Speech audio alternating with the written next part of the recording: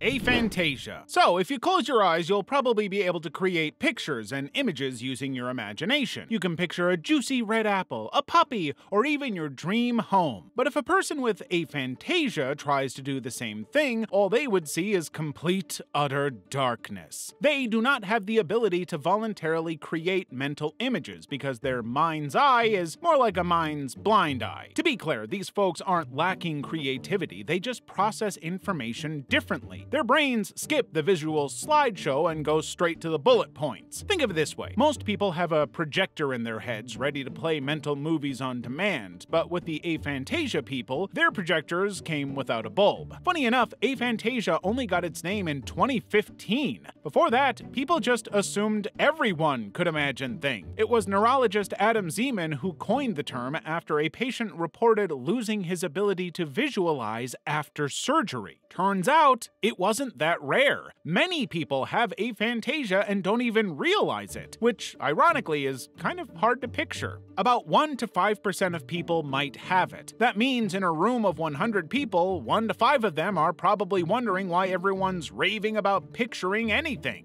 For them, visualizing stuff is like describing colors to someone who's never seen a rainbow. Balance syndrome. Just imagine that you are at an all-you-can-eat buffet, plates overflowing with pizza, cake, and enough food to make Gordon Ramsay faint. But as you reach for a fork, your hands suddenly start acting like the claw from those frustrating arcade machines instead of just simply grabbing it. The worst of all is that when you look at the buffet, you only see one dish at a time, as if life has suddenly switched to single item mode. Well, there's a very high chance you have balance syndrome, a condition where multitasking is not just hard, it's neurologically impossible. You see, balance syndrome is a rare neurological disorder caused by damage to both sides of the parietal lobe, the parts of your brain responsible for understanding space, movement, and where objects are in relation to you. In simpler words, your brain's GPS and multitasking app malfunctioning all at once. If you have balance syndrome, you will experience 3 major glitches in your mental operating system. There's the simultaneagnosia, where your brain gets stage fright and can only see one thing at a time. For instance, instead of looking at a tree, you might focus on a single leaf, while the entire forest disappears into the background like a bad zoom blur. Then you'd get the optic ataxia, a fancy word for when your hands and eyes stop communicating, like a team in a toxic work environment. You'll see your coffee mug, but when you try to reach for it, your hand grabs the air like it's practicing mime.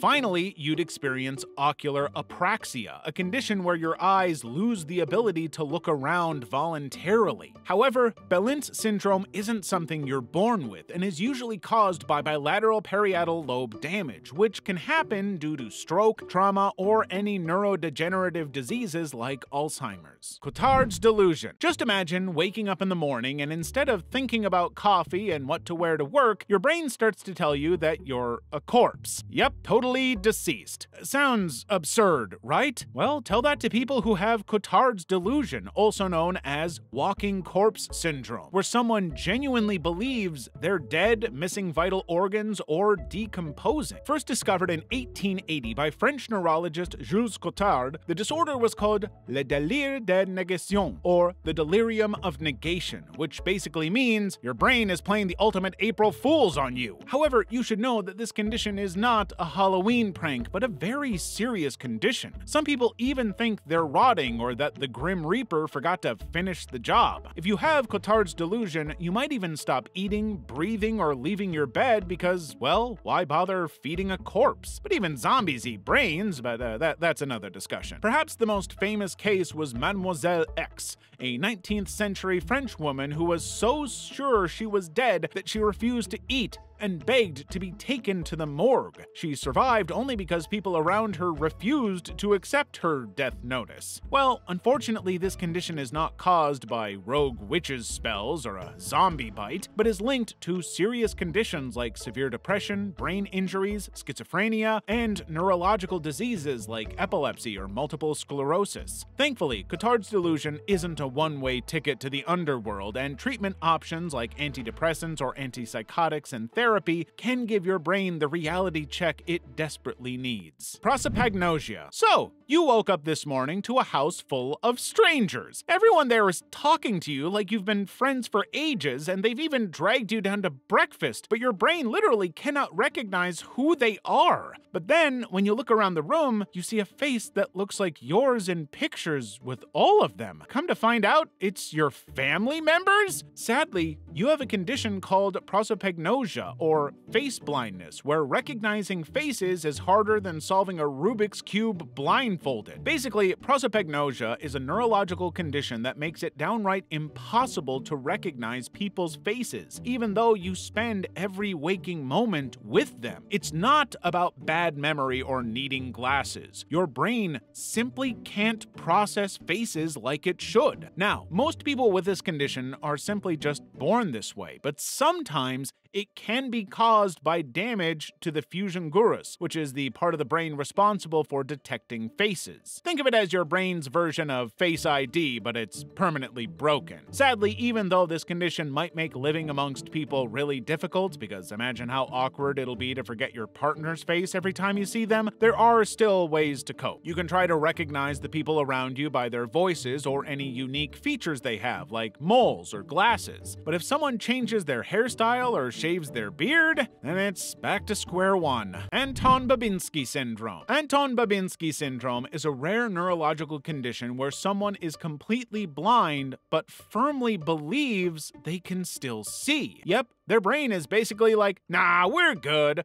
while their eyes are on permanent out-of-office mode. Now, this absurd syndrome usually occurs after damage to the occipital lobe, which is the part of the brain responsible for vision. Accidents like strokes, brain trauma, or tumors are often responsible for these damages. You see, the human brain absolutely hates gaps in its reality. Your brain doesn't know it's blind, so it just assumes everything is fine and dandy, filling in the blanks like a bad artist sketching a masterpiece with crayons. It's like when you hear a muffled conversation in the next room and make up wild theories about what's being said. Well, diagnosing Anton Babinsky syndrome is tricky because patients don't think they have a problem. Imagine trying to convince someone they're blind when they're adamant they just watched a squirrel do backflips. Unfortunately, there is no specific cure for the condition, so the best way to help the patient is by managing the underlying condition like stroke or trauma, and by also helping them understand and accept their condition. Semantic Dementia. Semantic Dementia, SD, is a rare brain disorder that slowly erases the meaning of words, objects, and concepts. It's like your brain decides to Marie Kondo your mental dictionary, but instead of sparking joy, it sparks confusion. You'll literally start losing the ability to recognize that a cat is a cat, or that a coffee mug is for drinking and not, say, a tiny hat. At first, semantic dementia is subtle. You might mix up words by, let's say, calling a dog a horse or a pineapple a spiky orange ball, which, let's admit, isn't entirely wrong, but over time, though, you might forget what words mean altogether. However, SD doesn't affect your problem-solving or day-to-day memory early on, but your ability to understand or express meaning takes a hit. This condition starts when the temporal lobes of the brain, which is like the brain's library of meaning, gets targeted. However, unlike Alzheimer's, where people often forget events or people, SD affects the meaning of things. Memory for daily events remains sharp for a while, so someone might remember they had toast for breakfast, but not know what toast means anymore. Although the exact cause of semantic dementia is unknown because scientists aren't sure why the temporal lobes just suddenly started to shrink and die, they still think it is related to genetics, but may be linked to another different group of disorders. The not-so-fun part is that there is no cure for semantic dementia. But don't lose hope just yet, because the treatments focus on managing symptoms. And even though you might forget words entirely, the condition can't erase the moments. So just call everything a thingy and keep living. Korsakov's syndrome. Picture this. You walk into a bar and the bartender greets you warmly. 10 minutes later, after making your drink, he looks at you like you've just wandered in for the first time and says, "Hey, welcome, what can I get you?" Now you're confused and wondering if he didn't just serve you a drink just now. What you don't know is that your bartender has Korsakoff Syndrome, a rare but fascinating condition that plays hide-and-seek with your memory. He's not ignoring you, his brain just hit the pause button on forming new memories. Basically, Korsakoff Syndrome is like a memory thief that sneaks in during the night. It's basically a neurological disorder caused by a severe deficiency in vitamin B1, aka thiamine. You see, without this vitamin, the brain struggles to function properly, and this would lead to both retrograde amnesia, which is the loss of old memories, and anterograde amnesia, which is the inability to form new memories. You'll also experience confabulation, which is when the brain fills in memory gaps with made-up stories to complete all the missing parts. This condition mostly attacks people who are heavy drinkers, because alcohol can block the absorption of thiamine and damage the brain. However, it's not exclusive to drinkers and can also affect people with severe malnutrition, prolonged vomiting, or anorexia. But then, Korsakoff Syndrome is very treatable if caught early, and with thiamine supplements, a balanced diet, and alcohol abstinence, you can get better. Think of it like catching a typo before hitting send on an important email. Akinetopsia. Let's say you're at a high-speed car race and the adrenaline is pumping as the cars zoom by. Except instead of seeing the cars whiz past in a blur, they look like a series of photographs. You see one car at the start of the race, then another over there at the end, like a flipbook with pages missing. Unfortunately, you have something called Akinetopsia, or motion blindness, which is a rare neurological condition where your brain sees everything in life like it's a slideshow but without the transition. You see, your brain's visual system is like the director of an action movie that stitches together all of the frames of what you see into smooth, continuous motion. And the star of this show is your middle temporal visual area, MTV5, in the brain. However, if you have Akinetopsia, this brain region gets damaged, usually due to a stroke, head trauma, or sometimes neurodegenerative diseases. It's like firing your movie director and replacing them with someone who only understands stop-motion animation. So now, objects and people don't flow smoothly. They jump from one position to another, making it feel like a glitchy video game. Things like pouring coffee or crossing the road would become a terrifying nightmare because you can't tell how fast everything is moving. Unfortunately, there's no specific cure for this condition, and rehabilitation focuses on adapting to the condition rather than fixing it. Think of it like becoming a Jedi, learning to trust your instincts rather than your eyeballs. You might try to use sounds and listen for movement cues. Then you can also break tasks like pouring a drink into steps that'll make it easier. Plus, avoiding fast environments and crowded places can be very helpful. Apotemnophilia. Imagine waking up every day feeling like your right leg is an intruder, an unwanted guest at the party that is your body. It's there, it works fine, but it just feels alien. Like someone handed you an extra phone charger you didn't order. So now you're literally trying to get rid of the leg so you'd feel complete. Sounds ironic, right? Wanting to remove a limb to feel whole? But for someone with apotemnophilia, you'll basically feel an overwhelming desire to amputate a healthy limb.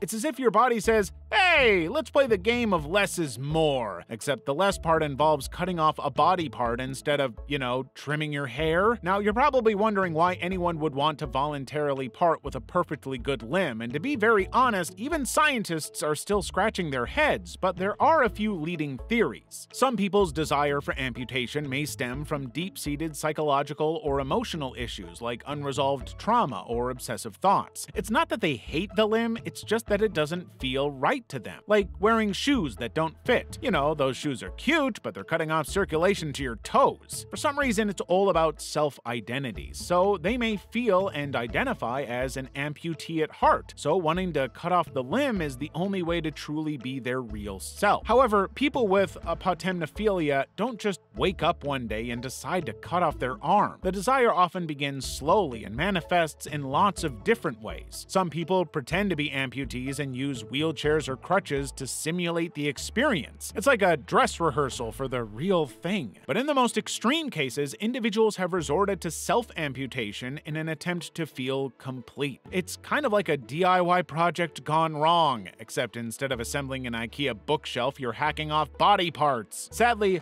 apotemnophilia is often very misunderstood with body dysmorphic disorder, BDD, and self-harm tendencies because of how rare and unusual the desire is.